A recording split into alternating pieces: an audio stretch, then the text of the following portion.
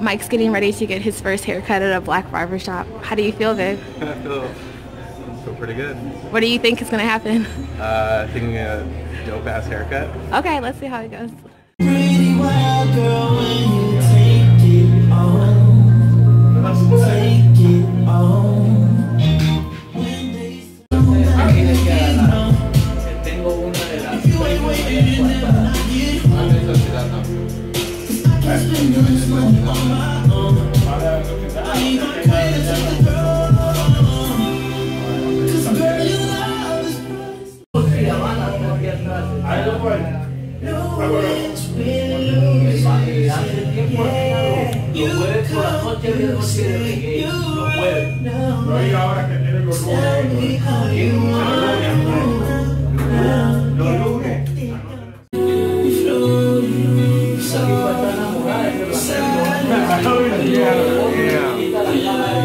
Yeah. That looks great.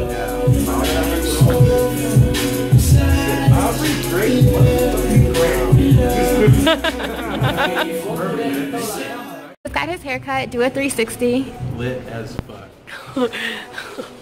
Okay, babe. So, what do you think? It's lit. It's all lit. Babe, okay. Lights are on.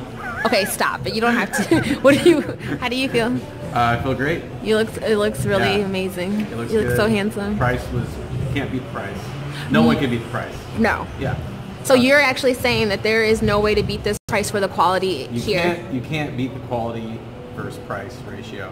And actually you can barely beat the quality anywhere else. And you absolutely can't beat the price anywhere else. That's awesome. So Aisha keeps asking me what it's like to be at a black barbershop. And I said actually the overwhelming experience for me was being in a shop that was all males. Because growing up I was always at Great Clips, Hair Masters. But if you're scared, if you've ever been apprehensive about going to at least Seattle Barber, I think my cut's lit. And then looking at all the other guys in their chairs and the barbers, everything else looked really good. They look pretty much like this, but not as dope.